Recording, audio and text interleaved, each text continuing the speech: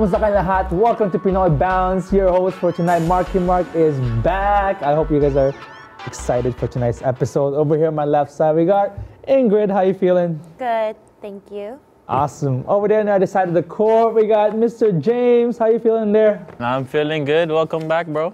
Awesome. I'm glad to have everybody in the show. And our special guest for tonight, Jay Jerome. How you feeling, bro? Oh, man, I'm good. Thanks for having me. Thank you. I appreciate it. Awesome. Now we're going to throw it to James right away. What do we got, James?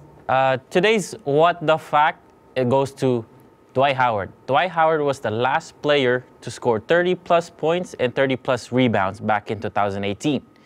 He scored 32 points, 30 rebounds against the Brooklyn Nets. And the last one before that is Kevin Love. Kevin Love scored 31 points, 31 rebounds against the New York Knicks back in 2010. Nowadays, you hear him in every trade rumors, especially Blazers, with CJ McCollum and Damian Lillard. So his hometown is actually Oregon. Do you guys think he would fit in Trailblazers? I believe he does, vet-wise. I think they do need that championship pedigree from what we've had with, how he was playing with Kyrie and LeBron with the Cleveland Cavaliers. So, now that they're not contenders for a championship, I feel like this might deem a good fit for him. Yeah, I would agree. I think that the floor spacing that Kevin Love would open up for Dame and for CJ, and now even Melo, would be great. Hassan Whiteside is there doing his thing. Nurkic is coming back maybe mid-February, so they have another shot-blocking big. And then Zach Collins is also injured coming back, and that's another big. He's young who can spread the floor too. So adding another vet like Kevin Love would definitely, I think, work wonders for the rest of the team and opening up space on the court. I believe it is the missing piece for them. Yeah. They just need that. My take is, how far can they take it? Because I feel like if you were to make a trade for a guy like Kevin Love's asset skills and the fact that he can stretch the floor, would you want a team that is for sure that's going to take them straight to a finals? Because I don't know how far Kevin Love addition into the Blazers can really take them. Because with a team like Boston or Miami, I feel like they have a better chance to really propel themselves into a championship contending team if they add a player like Kevin Love, because the East is not as deep or not as competitive as the West teams. So I don't know if Kevin Love in general can generally propel a team like Blazers into the finals, whereas a team like Boston, a team like Miami, who can make a trade for Kevin Love, I feel like they have a better chance of really making that jump, making that leap, especially with teams in the West Coast like Clippers, Los Angeles, Lakers. They're really up there. Well, the thing with that is the East, yeah, they look tougher now. I think the West is right now it's like a two-team race. There's Lakers and Clippers. We all gathered that much. But I do think with the health of Zach Collins and Nurkic, those are two, big rim defenders that they can get, which will hopefully slow down the penetration of LeBron from Lakers and Kawhi and Paul George, the Clippers. So I think that we haven't seen a healthy Blazers team, and you never know what could happen. Lakers still got to get to the finals. They still got to be healthy. Teams in the East, with Boston, they still have things to work out with Gordon Hayward. Raptors, they're looking real good right now. And then the Bucks, So I think anything can help. Portland in the West would, I think, still be the best fit for him, and that's where he wants to go. First choice back home. So, I still would like him in Portland over the East. Yeah, I would agree with Jay on that one, especially. Yeah. What do you get? What do you think, James? I think he would fit in Boston, like someone said, Boston, because that team is a system.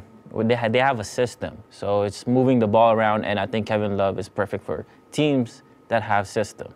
And if they trade Kevin Love to the Blazers, that means they have to trade all these players, their depth, and they don't have a lot of players, and that means they have to trade Simmons, who is a great sophomore player, and a lot of surprise. He surprised me this year. So, speaking about surprise, who do you guys think is the best surprising rookie this year?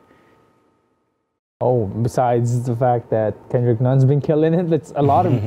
I don't know about you, but I think the rookies this season felt more ready than the past few years of even the last year's rookies. The batch this season have been pretty good so far. Yeah. Right. I mean, keep in mind they've been put into teams where they need this kind of utilization of like these a young core, or like developing into a young core kind of thing. So, you know, Zion is out of the picture of Rookie of the Year because he's not going to be playing until what, next year, 2020. Yeah. So I don't know if you guys understood why Kendrick Nunn became undrafted due to the whole thing that happened with him with like domestic violence, right? So that I didn't know. That you did not know. Well, not really a fun fact, but the reason why he is undrafted because he had to transfer colleges based on what happened. So it was based on the domestic violence. So now my question to you guys now is, based on his kind of like background, would you still accept him as the player he is today, undrafted, right? Yeah, like everybody deserves a second chance. They're young, things happen. In no way am I excusing it or giving that okay, but you know, people are young, things happen, mistakes are made. It's all about, you know, how you come back from that, and if you can capitalize on opportunity. And he got one, and we see what he's doing with this. So it's almost like you can't deny that raw talent that he has. I agree. Yeah. And it's just the fact to see it on the team that's contending in the playoffs. He's an important player. He's not just kind of a rookie putting in empty stats. Yeah. Right? He's actually putting numbers and he's making a team better. Literally kicked off a player like Dragic. Who had a great summer playing for Slovenia. Yeah. So it's not like he's taking off like a player that's getting washed up. Like he's literally taking off a player that's just got a great season and was a starter point guard and a veteran point guard, established point guard in the league. Yeah. So to do that and the fact that nobody knew where he was coming from, everybody was all excited about RJ Barrett, excited about John Morant, and excited about Zion Williams. Like that's crazy. And also players like Roy Hachimura. And then also like Eric Pascal, like where did these guys come from? Yeah, see, because like the reason why Eric Pascal had to step up, right, in regards to Draymond Green being gone, Steph Curry being down and everything. Are you a Golden State fan by any chance? Because you said we when you said you lost Kevin Durant. I let it slip. I am. The season's been super rough. I'm honestly looking forward to next year and see what we can do, but yeah, it's a little bit. That's a good player to have, though. So what's your take on Eric then? I like him. I liked him coming out. He was a second-round pick. Yeah. Funny, I was watching the draft and I'm like, get Bol, get Bol, get Bol. And then we passed on him and I'm like, dang. Yeah. And then we got Eric and I'm like, okay, let's see what he can do. He's like, I called him a young Draymond 2.0, but the way he's come in and stepped up with obviously Draymond being in and out the lineup, Steph going down early, and him feeling, almost Draymond's void. He can shoot, dribble. He reminds me of how Maurice Bates was for them, but a better version. A better version of Maurice Bates. Yeah, can score. Doesn't really play defense as well as but I think he can develop that with Draymond Green. Yeah, I'm saying when we have a healthy team, or when State has a healthy team, and you see him around Steph, and like I said, opens the court and get him around some players that are actually going to be there long term. Then we can see how good he can really be in going forward. I agree. James, right, let me add something. Sorry, before we go to break, I want to add something. Yeah, end it off, James. I'll give a shout out to Matisse Thybulle, because this guy has been balling out. He's 5th in defensive rating, 2nd in steals percentage, and he's 5th in 3-point percentage. And with defensive rating, he's top 5, so he's 5th, right? And only on that top 5, it's Giannis, Davis, Embiid, and McGee. So that's right there. That's the thing that you don't see in stats-wise and all that stuff.